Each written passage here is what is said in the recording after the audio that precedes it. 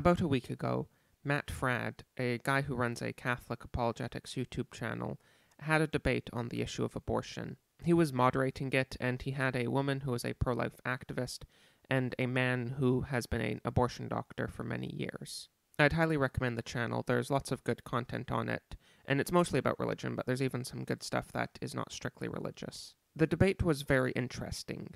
In one sense, it was very bland and predictable, but in another sense, it was very interesting, and I think there's a lot that can be learnt from it. The reason why it was bland and perhaps uninteresting was because it was, for the most part, the regular sort of arguments that we've all heard a million times on this topic from both sides. The pro-abortion side was going on about how there's no real way to reduce the number of abortions that occur except from better education and contraception, and that outlawing it, all that will mean is that there'll be more unsafe abortions. It won't actually reduce the amount of abortions that actually occur. Well, the pro-life side was arguing that it is really a human inside the woman, and it's immoral to arbitrarily end the lives of innocent humans. Further, she also pushed back against the claims from the pro-choice side that abortion bans would not actually be effective. And she said, however bad the circumstances are, it does not justify the arbitrary ending of human life.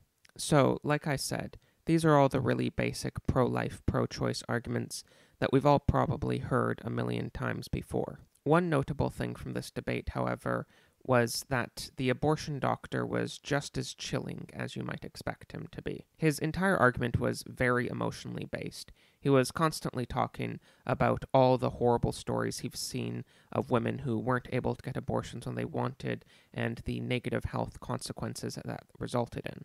And at one point during the debate, he even got upset with the pro-life activist for referring to babies as babies. However, despite his entire argument being very firmly based on trying to invoke sympathy for the women who he has helped get abortions, there was something very chilling about him. He claimed that he was doing this for compassionate reasons, but there was nothing about his demeanor that really seemed actually compassionate. I don't know, maybe this is just me projecting my feelings on abortion onto him, but it's a feeling that I really was not able to shake throughout the entire debate. And as I've talked about before on this channel, one of his main arguments is just ridiculous.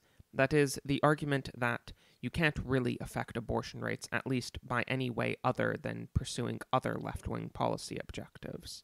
And banning it just won't do anything, because when a woman decides she wants to have an abortion, she's going to have that abortion. It's a really illogical line of argumentation for the left to take, and it's certainly something that they do not consistently hold on other issues. Abortion, for some reason, we're supposed to believe, is the one thing that when someone decides they want to do it, they'll do it, and there's no way to stop them. Hate speech, Second Amendment, there's so many things that the left wants to restrict access to. And that's fine. I don't have a problem with the government trying to restrict access to things. I may have a problem with the government trying to restrict access to the things the left wants them to. But I'm no libertarian. I don't have a problem with the government banning or restricting access. And I believe, just as the left clearly believes in their revealed preference, that government prohibitions are generally effective at preventing people from access whatever is being prohibited. It is, of course, as my good personal friend Innuendo Studios says.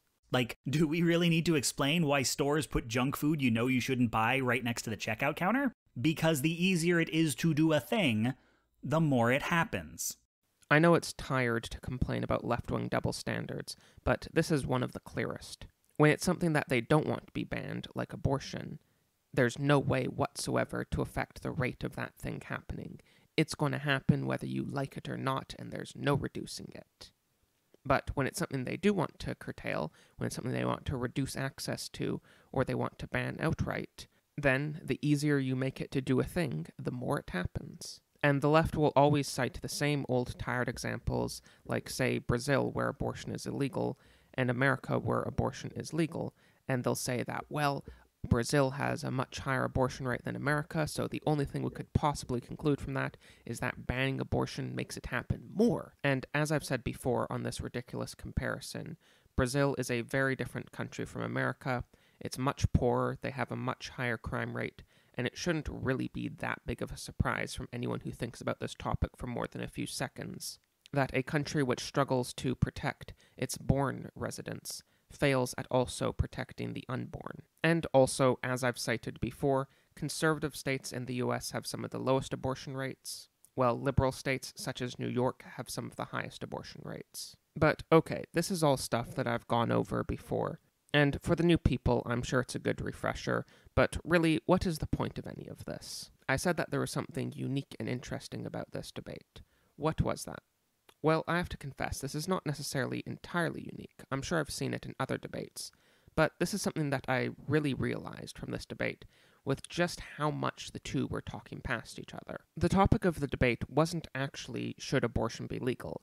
It was more specifically, is abortion bad? Despite that, it was argued, especially from the pro-abortion side, much more as a debate on whether or not it should be illegal. But the interesting thing about this debate, what I thought really came through clearly, because they were talking past each other, was that they're not really having the debate that people think they are.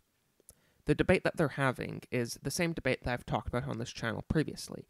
They are debating consequentialism versus virtue ethics. This is where the abortion debate very frequently always comes back to.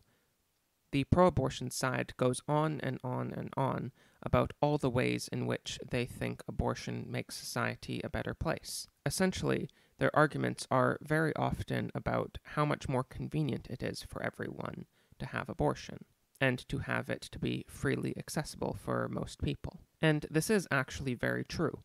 It is a lot more convenient, at least for many people, to have liberal abortion laws, at least if you endorse the left's sexual ethic. So the pro-abortion side goes on and on and on about all the amazing results that come with liberal abortion laws, and they're just talking past the pro-life side, because at the end of the day, it's still arbitrarily ending an innocent human life. And for someone that actually believes in virtue ethics, that simply cannot be justified.